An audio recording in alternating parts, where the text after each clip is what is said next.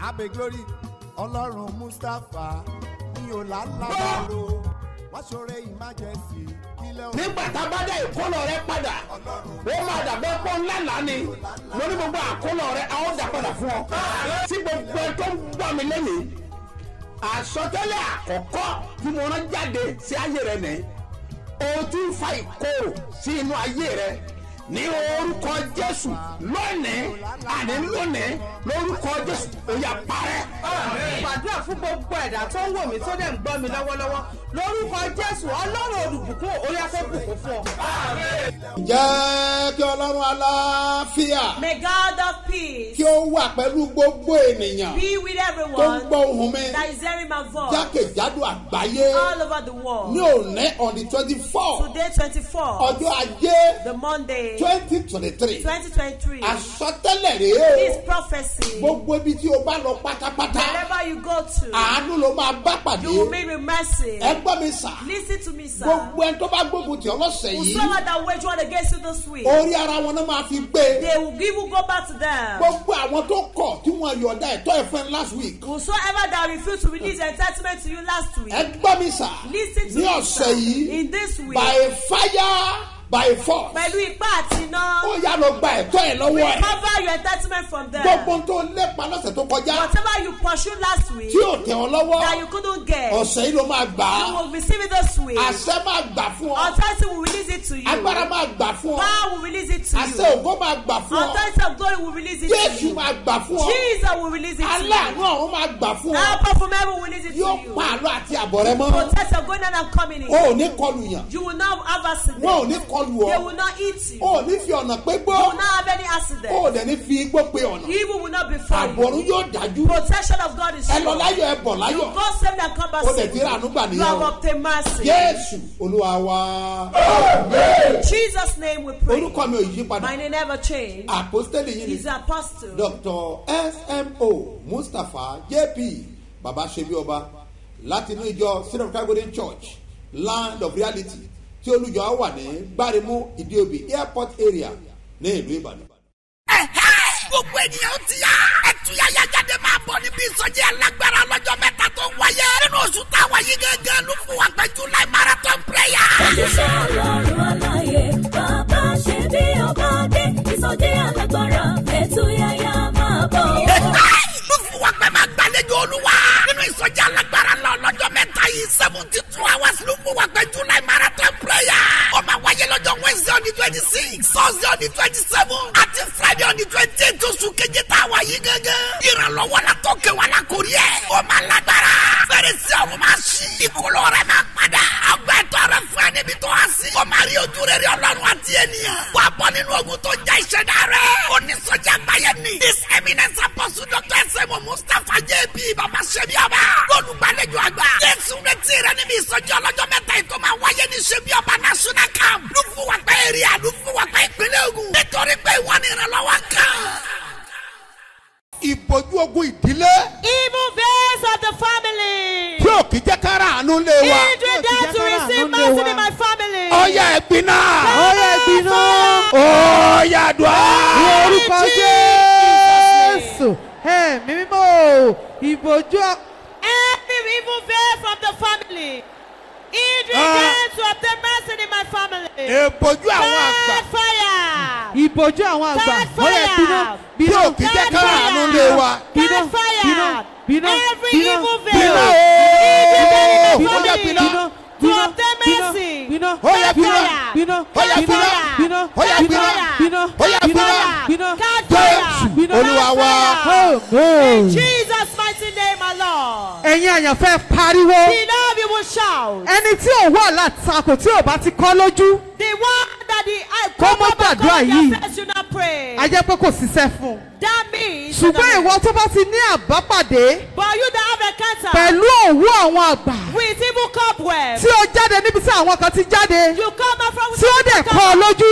And you are sure. Ó jẹ́ faraya gbàdúrà You yìí. better Ẹ decide with the pariwo prayer. You will shout. ìbòjú àwọn àgbà. Evil veil that Ọkọ̀ àwọn àgbà tí wọ́n jẹ́ kí Imranu gbà tí wọ́n fi ń parẹ́ lọ lójú ọ̀run lójú ayé lọ́wọ́ mi ilé ìwọ nínú ayé mi ó yẹ jádọ̀nù ní orúkọ Jésù. sọ́dọ̀ dùn. Ó pariwo ọkọ̀ àwọn àgbà tí wọ́n fi ń pẹ́rẹ́ lọ́wọ́ mi.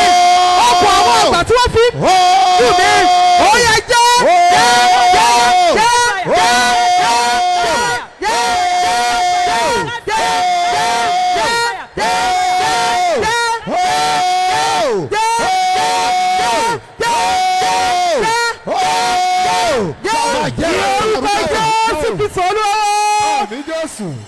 Jesus' mighty name we pray.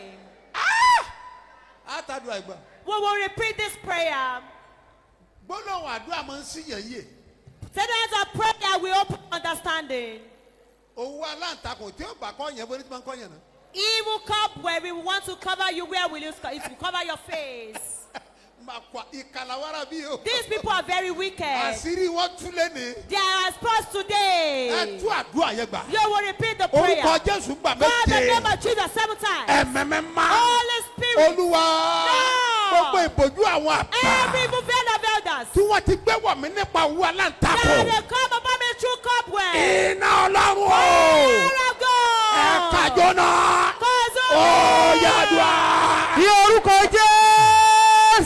Hey, mímímọ́ gbogbo ojú àwọn àgbà tí wọ́n fi ọ̀nà ọ̀yà Jordan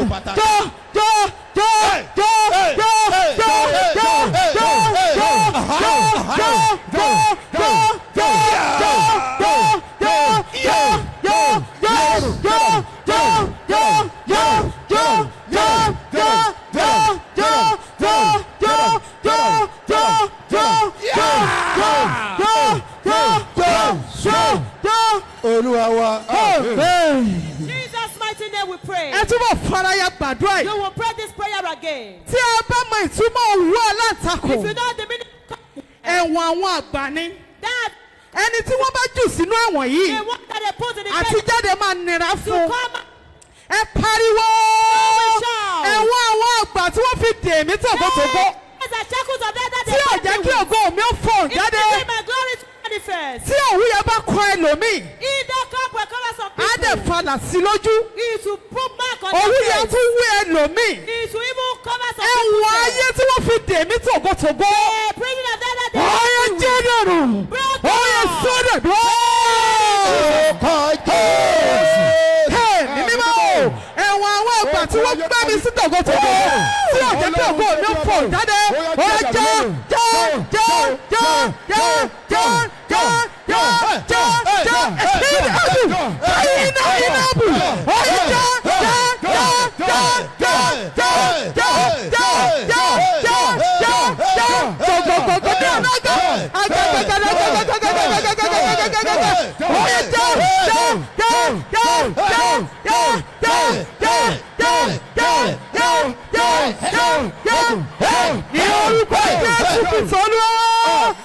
In Jesus' mighty name we pray.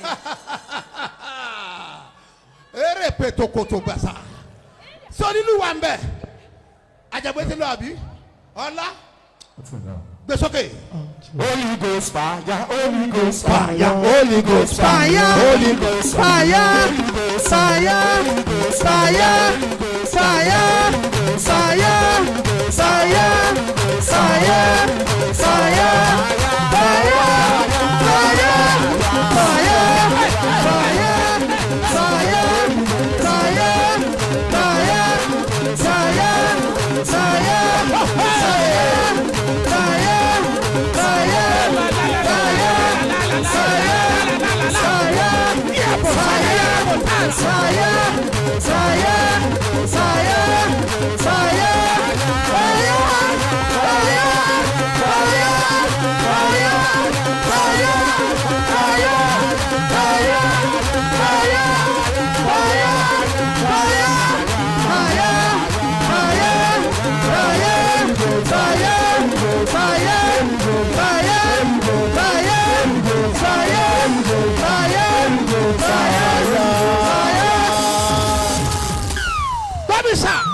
Listen to me, sir. I'm Do you know that cobweb?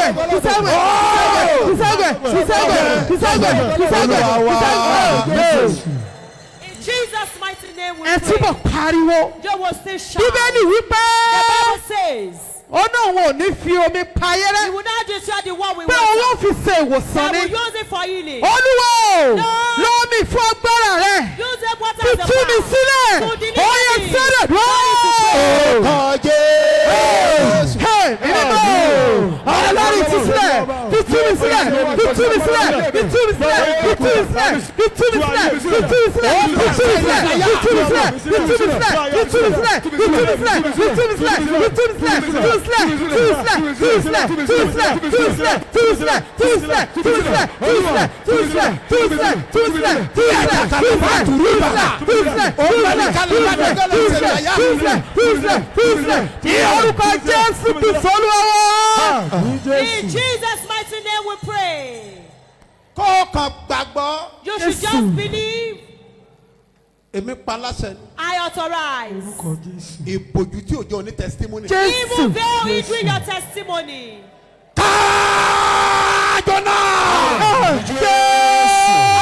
In the name of Jesus, I authorize. You will say 7 amen with zeal. I authorize. Evil veils of the elders hindering your testimony.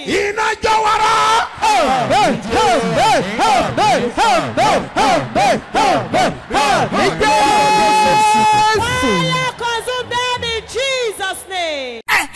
Gbogbo ènìyàn ti yá ẹtúyáyá jáde máa bọ̀ níbi ìsọjí alágbára lọ́jọ́ mẹ́ta tó ń wáyé nínú oṣù táwa yìí gángan ló fún wa pẹ́ July marathon prayer. Òjíṣẹ́ Ọlọ́run aláyé bàbá ṣe bí ọba dé ìsọjí alágbára ẹtúyáyá máa bọ̀. Ló fún wa pẹ́ máa gbàlejò Olúwa nínú ìsọjí alágbára lọ́jọ́ mẹ́ta yìí 72 hours ló fún wa pẹ́ July marathon prayer. Ó máa wáyé lọ́jọ́ Wednesday on the 26, Thursday on the 27 àti Friday on the 28 oṣù keje táwa yìí gángan. Ìrànlọ́wọ́ látọ̀ kẹwàá lákòrí ẹ̀. Ó máa lágbára. Fèrèsé ọ̀run máa ṣí. Ìkóló rẹ̀ máa padà. Àgbẹ̀ ẹ̀tọ́ rẹ̀ fún ẹ níbi tó wá sí. Ó máa rí ojú rere Ọlọ́run àti ènìyàn. Wà á bọ́ nínú ogun tó ń jẹ́ ìṣẹ̀dá rẹ̀. Onísọjí àgbáyé ni. His Eminence Apostle Dr. S.M.O. Mustapha J.P. BabaSebioba. Olùgbàlejò àgbà. Jésù retí rẹ̀ níbi ìsọjí ọlọ́jọ́ mẹ́ta ètò máa wáyé ní Sebioba National Camp. Lúfúwàpẹ́ èrìà Lúfúwàpẹ́ ìpínlẹ̀ Ògùn. Nítorí pé ìwọ ni ìrànlọ́wọ́ kan.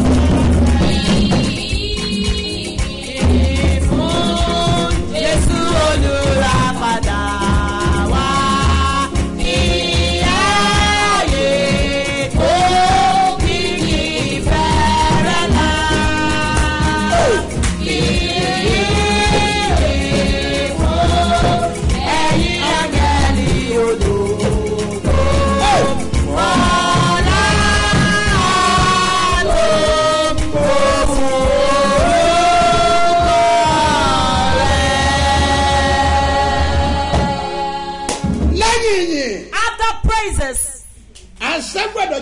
Authority must be released. I stand on the ark of God. Whosoever that can say amen, get prepared. In the name of Jesus, I prophesy in the name of the Lord. Jesus, the one that sent me, the one that holds an authority, the one that never fails. I prayed in your name. Whosoever that can hear me today, or you can watch me, in the name of Jesus, the mercy for you to be exceedingly great in life, the mercy that will rise,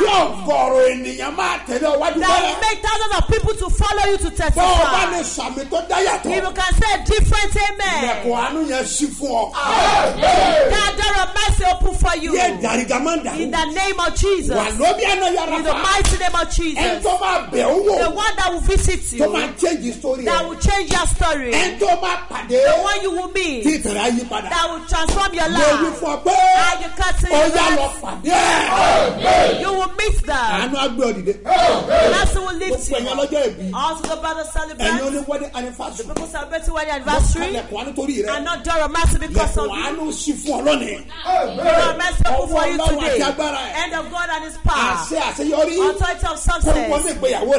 Once in your life, so shall it be. In Jesus' name, my Lord. Mine never change. He's an apostle. I bless in the name of the Lord. The Lord has sent me. You can say amen to this prayer. Authority of apostle that be anointed on my head to speak and to receive. I used to speak with you. Whenever you lay hands on this week, before the end of this week, you will succeed. It is well with you. In Jesus' name, my Lord. We are going to examine the Bible today. What the Bible says, you too will say it. Because this week, you'll be different. If you have your heart with you, you know you anoint yourself before you go out. Bring out your heart. In fact, if you are not fasting today, before you go out, once you put the oil on your tongue, you anoint your head. You will go out with the glory of God. But let it be with you. You anoint all your children before you go out. You go out, anoint your palm. When you get to your office, you will put the anointing on your hands or all the tools of your the shop that is dead. You will chase away wasted from it. After this morning anointing, there will be something else totally. In the name of Jesus, in the mighty name of Jesus, mercy and favor of God. Meet with your life. A lot of sick people that Jesus will heal today. Through the anointing you want to use. We will look at the book of Jeremiah, chapter 20, verse 11. That is what we examine. If you have your Bible with you, open it. You're supposed to have your Bible with you. When we are doing money due program, your pen and your book must be with you. When we are doing money due program, because there's something you need to write down. You will later check it. Look at the book of Jeremiah, verse 11. Let me read it. As I say it, you say after me. The Bible says, Olúwa ń bẹ lẹ́yìn mi bí akọni ẹlẹ́rù. Olúwa ń bẹ lẹ́yìn mi bí akọni ẹlẹ́rù. The Lord is with me like a mighty terror. Nítorí náà. Àwọn tí ń ṣe inúnibíni sí mi. Wọ́n yóò ṣubú. They shall stumble. Wọ́n yóò ṣubú. They shall stumble. Ó ní àwọn tí ń ṣe inúnibíni sí mi yóò ṣubú. Àwọn tí ń ṣe inúnibíni sí mi yóò ṣubú. My persecutor shall stumble. Wọ́n kì yóò lè borí. They shall not prevail. Wọ́n kì yóò lè borí. They shall not prevail. Ojú yóò tì wọ́n. They will be great disgrace. They shall pray be ashamed in the name of Jesus. In the mighty name of Jesus. I speak with authority. What to confess with your mouth. Heaven will do it for you. We are going to pray through prayer point. You will stand and shout, Lord, my persecutor must not prevail over me. They will not prevail. Disgrace them. The people that pursue me in my office, my neighbor that my persecutor, my friend that's my persecutor, the one that says a friend that is after my life. No, let me overcome them. In Jesus, in Jesus, in Jesus. Oh,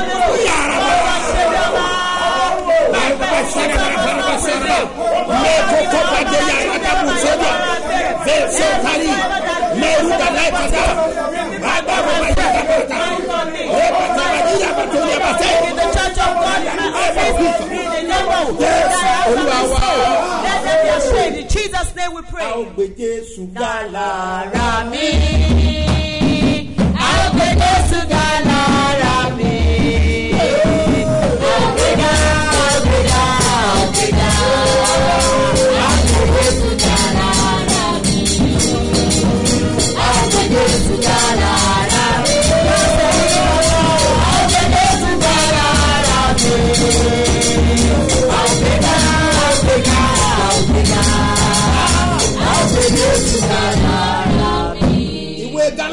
The book of Galatians, chapter 1, verse 24.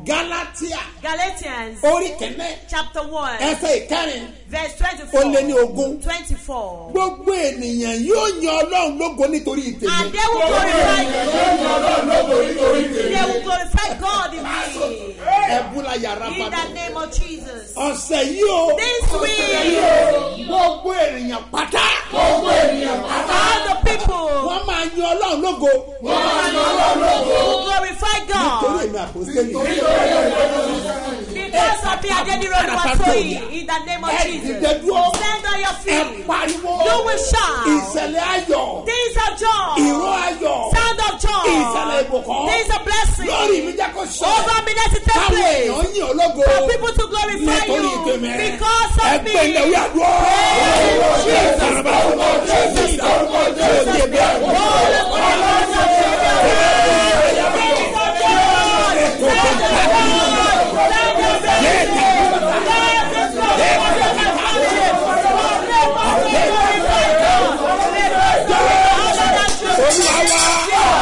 In Jesus' name, Lord, you pray one more prayer point. You will shout. You will scatter it. Lord, let me be a sin in the grave. I pray my persecutor. Pray in Jesus' name. In Jesus' name. In Jesus' name. Lord, let me see my persecutor. Never ever let me see my persecutor.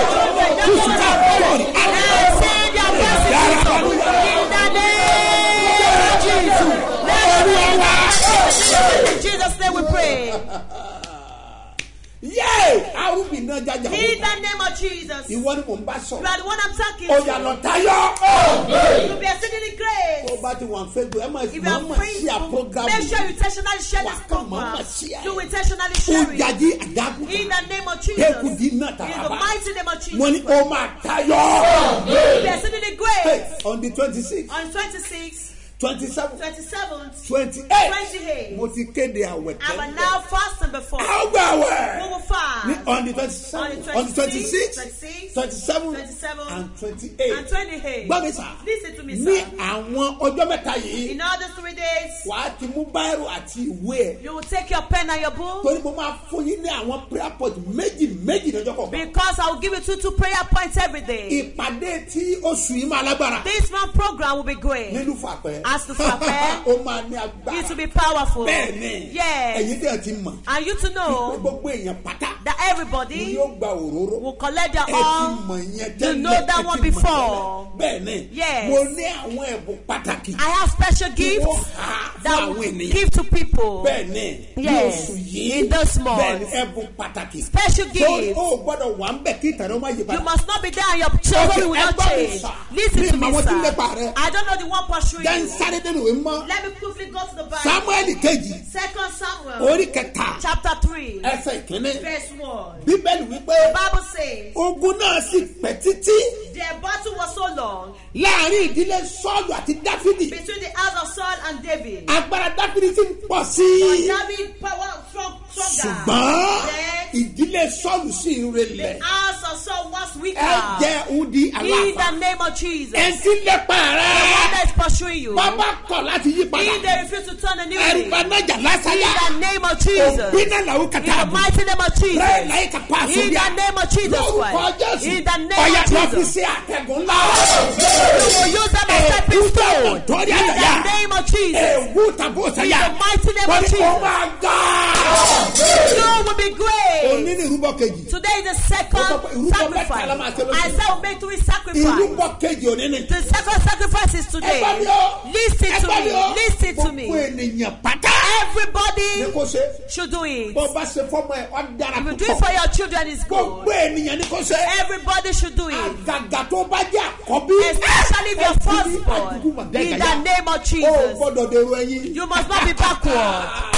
If you are the firstborn, whatever will cost you should do. Mommy, make sure you do it for your firstborn. That one is not 500. 300 naira. That was all the Lord teach me that I will say. I will hear it and I will say it. In the name of Jesus, in the mighty name of Jesus. All of you that want to be a leader, make sure you involve me. In the name of Jesus, in the mighty name of Jesus. I need 7 amen.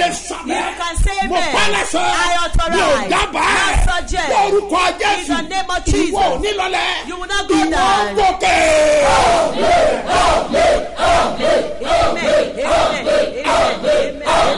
We will be over in Jesus' name. Gbogbo ènìyàn ti yá.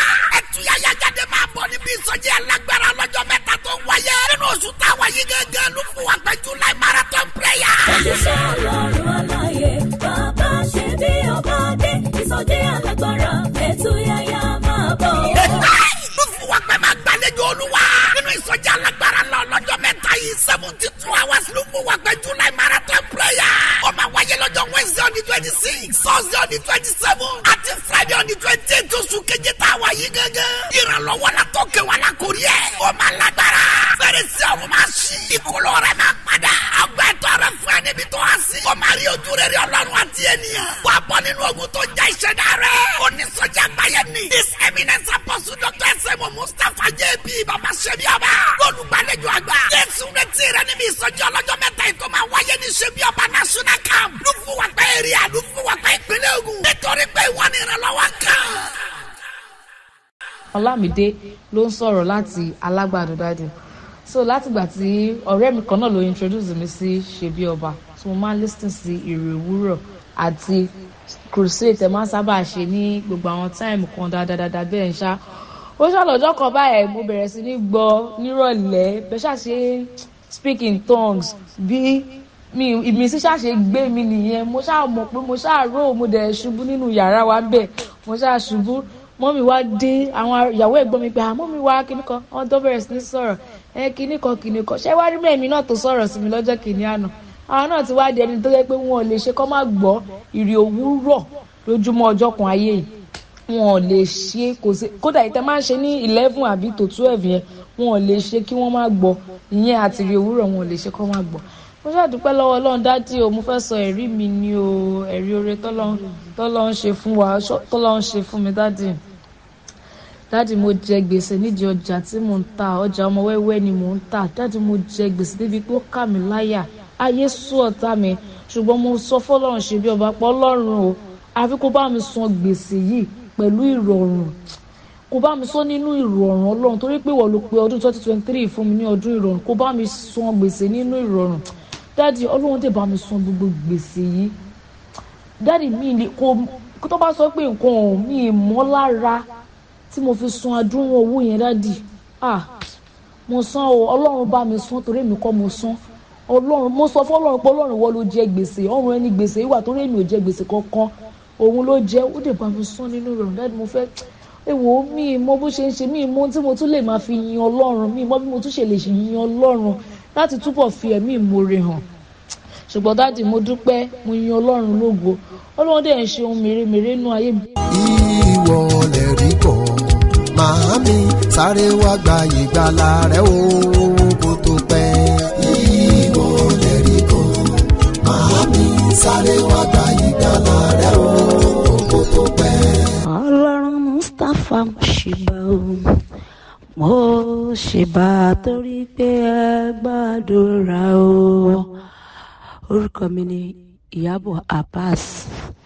Ọlọ́run ìpè bàbá wa mo dúpẹ́ fún ìrànlọ́wọ́ yín o lórí mi lórí àwọn ọmọ mi lórí ọkọ mi nínú gbogbo ìdílé mi Olúwa mo dúpẹ́ o ẹ̀rí mi tí mo mú wá ní àti Àjàngbàdì ní Jákàndé níjọ́ tẹ wá sí ìsọjí níbẹ̀ níjọ́ náà ni mo mọ BabaSebioba mo dẹ̀ rí ẹ̀rí gbà níjọ́ náà tẹ ṣe ìsọjí náà ẹ sọ fún wa nígbà tẹ fẹ́ parí ẹni tó bá tóbi jù ìpè ká nà sókè ìpè ká fi béèrè nǹkan tí a bá fẹ́ ní ọjọ́ náà mo dẹ̀ mú owó tó wà lọ́wọ́ mi mo nà sókè owó yẹn jẹ́ 500 naira níjọ́ náà àti ìgbà yẹn mo ń rí ìyanu nínú ayé mi ó ní mo ti darapọ̀ mọ́ ìyìn òwúrọ̀ tí mo ti ń gbọ́ ìyìn òwúrọ̀ látìgbà náà mo dúpẹ́ gidigidi fún àánú yín tó ń fọhùn lórí ayé wa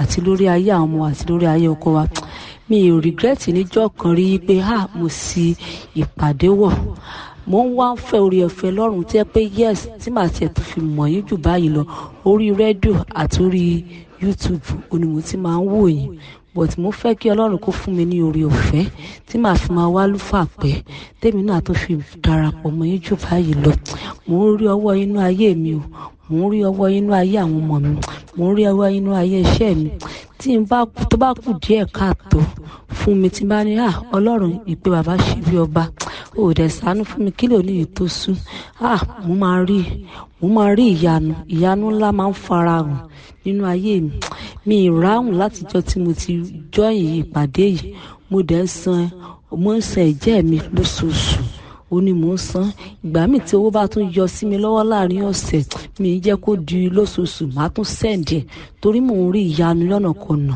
àwọn ọmọ mi náà ń rí ìyanu lọ́nà kọ̀nà iṣẹ́ ìránṣẹ́ ya máa tẹ̀síwájú o ẹ ní fi ọmọ sí iṣẹ́ ìránṣẹ́ ẹ ní fọ aya sí iṣẹ́ ìránṣẹ́ bàbá ẹ máa pẹ́ fún wa a máa rí yín pẹ́pẹ́pẹ́pẹ́pẹ́pẹ́ a máa rí yín pẹ́pẹ́pẹ́pẹ́ lágbára Ọlọ́run ẹ ní kú sọ́nà bí èéfì o ẹ ní fi ọmọ sí iṣẹ́ ìránṣẹ́ o ẹ ní fàyà sí iṣẹ́ ìránṣẹ́ o mo dúpẹ́ lọ́wọ́ yín mo Ọlọ́run pé BabaSebioba torí ẹ̀ Sebioba nú ayé mi ẹ máa tẹ̀síwájú ní àmì ìrúrí Olúwa.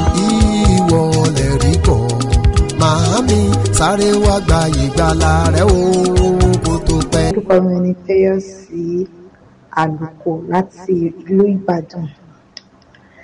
mo ní ọ̀rẹ́ mi kan tó wà ní labour mo nẹ́rìí dájì mo nẹ́rìí ní testimony ó wà ní labour fún ọjọ́ mẹ́ta ní Adé-Ọ̀yọ́ nìbàdàn obìnrin Adé-Ọ̀yọ́ ti Yẹmẹtu ibẹ̀ náà admit ẹ̀ sí wọ́n ṣe wá pè mí ó wà ní labour wọn ní labour kẹ̀ látọjọ́ mélòó ní bá ní oṣù abẹ́ láti ìjẹta wọn ní ṣé ọmọ gan-an wọn ò ti ní ṣe ọmọ láti ìjẹta yẹn kíní kan mo ṣáà bá wọn sọ̀rọ̀ pé kí nìkan tó jẹ́ kí labour yẹn pẹ́ tó bá yẹn pa ọdún alákọ̀ọ́bí ni ọjọ́ mẹ́ta yẹn ti pọ̀ jù ó ti ń pẹ́ jù mo ṣáà ní ọkọ̀ tí mo lè ṣe ìgbà tí mo bèrè question lọ́wọ́ àwọn dókítà wọn ò ṣáà dáhùn dáadáa ṣáà lójú àtìbí wa délé ìjọ Bethsaida ẹ̀mọ̀ pé ní Wednesday last Wednesday Bethsaida àti mọ́ǹtì ní May ó ní òróró pọ̀tẹ́pín fún wa mo ṣe mú òróró yẹn nìyẹn mo tẹ̀sí pọ̀ lọ hospital lọ́dọ̀ mo ṣe mú picture tó wà lórí fóònù mi mo bá fi òróró yẹn ra ibi ikùn ẹ̀ mo fi ra gbogbo ara ẹ̀ látòkè désàlẹ̀ lórí fóònù mo ṣàṣe gbogbo yẹn mo gbé gbogbo ẹ̀ fún ọlọ́run ṣe bí ọba pé ọlọ́run ṣe bí ọba yóò ṣàṣepé iṣẹ́ ṣáà ń pè wọ́n mò ń pè mò ń ṣe màá ṣàtúpè to God give the glory o gbà tó máa di ọjọ́ kejì wọ́n ṣe kìíní nìyẹn pé ó bímọ fúnra ẹ̀ o ọlọ́run bàbá ṣe bí ọba ṣe o dáàdì ẹ̀ ṣe gan-an ni àpẹẹrẹ ìgbàgbọ́ mi ṣiṣẹ́ o pé tí bá ń pè náà láàárọ̀ mo máa ń gbé sórí rédíò pé àpẹẹrẹ ìgbàgbọ́ ọlọ́run ṣe inú mi bẹ́ẹ̀ dùn. Authority comes out from my mouth. You can say amen. Testimony. You have testimony in Jesus' name.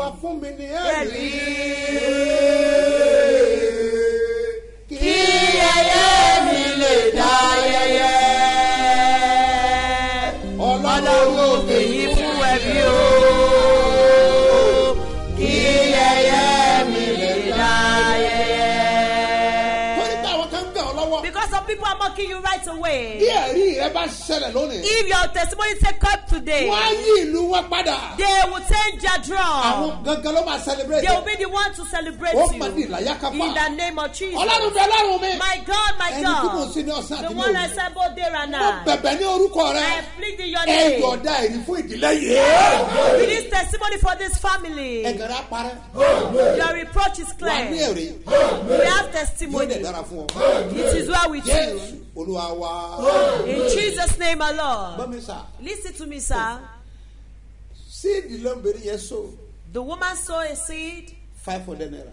500 naira. She obeyed. She obeyed.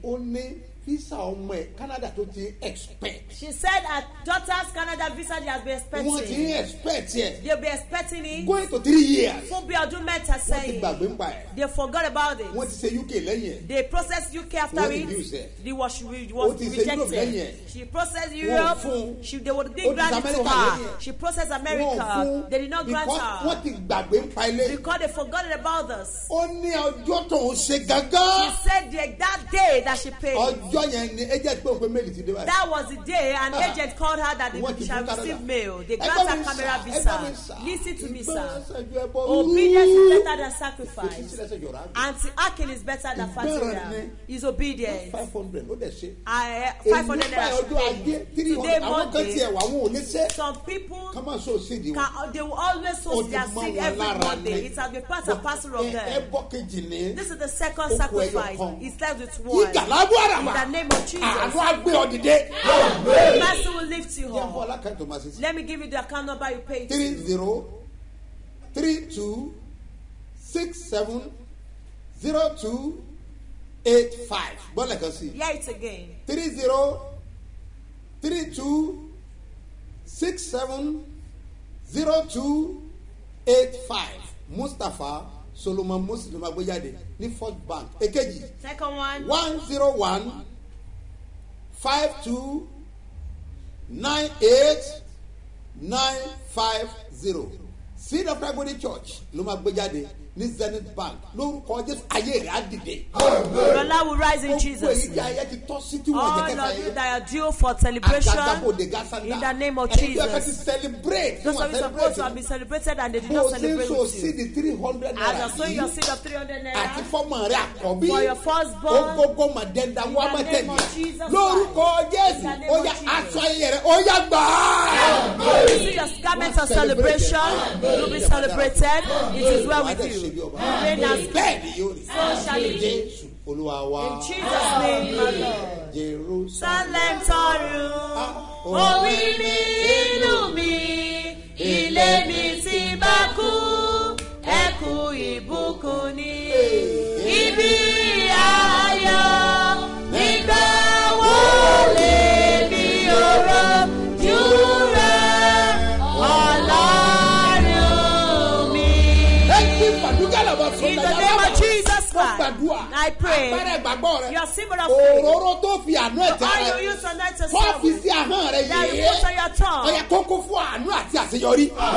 Full of success. Authority of healing. Victory, deliverance, mercy, and favor. Come into it. Receive your miracle. So shall it be. Authority abound. In Jesus' name, my Lord. Don't forget. On 26, Wednesday, Thursday, 27. Friday, 28. We'll be in fasting and prayer. Wherever you may be in the whole world. Plan, let us meet in the camp. It will be powerful. Seed of Christ Golden Church. Our national camp is at Lufakwe. That's how we assemble. In the name of Jesus. In the mighty name of Jesus. Authority will lift you up. Praise somebody. And show that I am blessed. Gbogbo ènìyàn ti yá. Ẹ̀túyà yá jáde máa bọ̀ níbi ìsọjí alágbára lọ́jọ́ mẹ́ta tó ń wáyé. Nínú oṣù táwa yìí gángan ló fún wa pé July marathon prayer. Òṣìṣẹ́ Ọlọ́run aláyé, bàbá ṣe bí ọba dé. Ìsọjí alágbára, ẹ̀túyà yá máa bọ̀. Ló fún wa pé máa gbàlejò Olúwa. Nínú ìsọjí alágbára lọ́jọ́ mẹ́ta yìí 72 hours ló fún wa pé July marathon prayer. Ó máa wáyé lọ́jọ́ Wednesday on the 26, Thursday on the 27, àti Friday on the 28 oṣù keje tá a wà yìí gángan. Ìrànlọ́wọ́ la tó ké wa la kò rí ẹ̀. Ó máa lágbára. Fèrèsé ọ̀run máa ṣí. Ìkólọ́ rẹ̀ máa padà. Àgbà ẹ̀tọ́ rẹ̀ fún ẹ níbi tó wá sí. Ó máa rí ojú rere Ọlọ́run àti ènìyàn. Wà á bọ́ nínú ogun tó já ìṣẹ̀dá rẹ̀. Onísọjí àgbáyé ni. His Eminence Apostle Dr. S.M. Mustapha J.B. BabaSebioba. Olùgbàlejò àgbà. Jésù retí rẹ̀ níbi ìsọjí ọlọ́jọ́ mẹ́ta ètò máa wáyé ní Sebioba National Camp. Lùfúwàpẹ́ èrè àlùfúwàpẹ́ ìpínlẹ̀ Ògùn. Nítorí pé ìwọ ni ìrànlọ́wọ́